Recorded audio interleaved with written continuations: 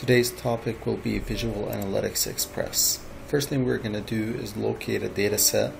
We're going to locate a data set online on the Virginia Education Statistics. You could choose whatever data set you want. I'm just going to go into their URL. They have a few data sets there that are good to use. And I'm just going to grab the data for research, the annual dropout rates. I believe it's at the bottom. Yep, there it is, the annual dropouts. And I'm going to download it onto my computer. And then I'm going to go ahead and view the data just to make sure that it's populated, not empty, it doesn't have any issues.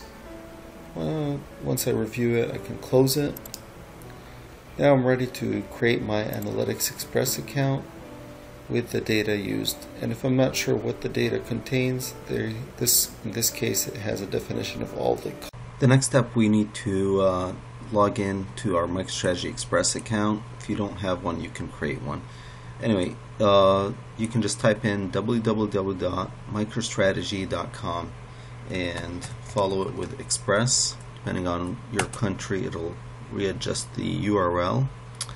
And you'll see a link here, Analytics Express sign in. Again, MicroStrategy is changing its offering, so this may or may not remain here. So just if you don't find it here, you can use the menu and search for it from the menu bar right here and search for it, okay? But at any rate, you are going to click at the Analytics Express sign in page and start your sign in process here, or your sign up process. Okay? Sign up if I don't have an account, or I can simply sign in if I have an account with my email address and other information that they need me to use. Once I enter my stuff, I'll be into the Analytics Express dashboard creation wizard and start with a new dashboard. First thing, I need to load the data or point to my data, whichever way I use, or if I have a database that I want to link to, Salesforce, Google Drive, etc. First thing, let me grab the URL and show you how I could have done it without actually downloading the file. Go back to that website and go here and just right click. I'm going to grab the URL, copy the link, go back, paste it. Or I could have just simply used the file that I downloaded. Okay, either way is the same thing. So if I go back, I can go ahead and grab from a file, go to the file that I downloaded, browse, find it, and go from there. Okay, either way I will get the same data. You'll notice all my columns are listed here. Most of them have the attribute icon next to them, but I might need to switch some of them to metrics. Sometimes MicroStrategy is smart enough to figure it out on its own, but sometimes you need to actually go in and make a manual switch from an attribute to a metric. Just as dropout count. Alright, there you go. Now it's a metric. And I'm going to continue after reviewing all my columns. First thing, I'm going to choose the correct or the desired visual. Now if you choose one and you change your mind later, that's okay. Here let's just use the horizontal stacked visual.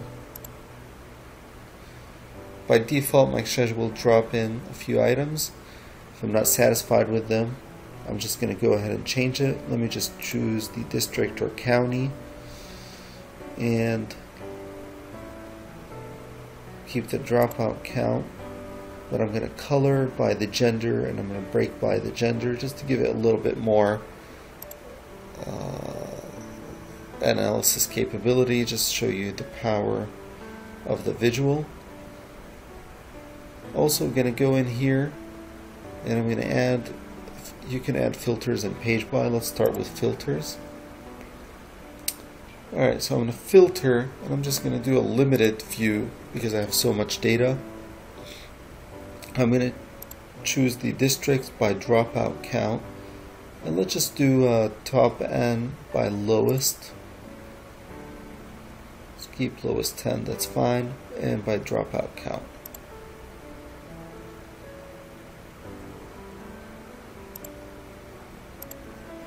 Alright, there we go. We have the lowest 10 by dropout count.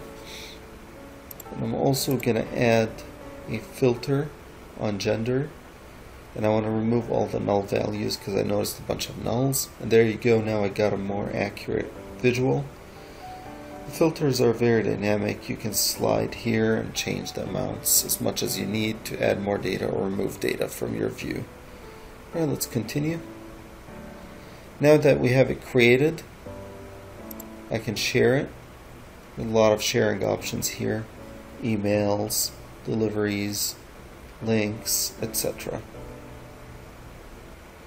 So there's the link once I chose this show link. Alright, thank you so much and have a great day.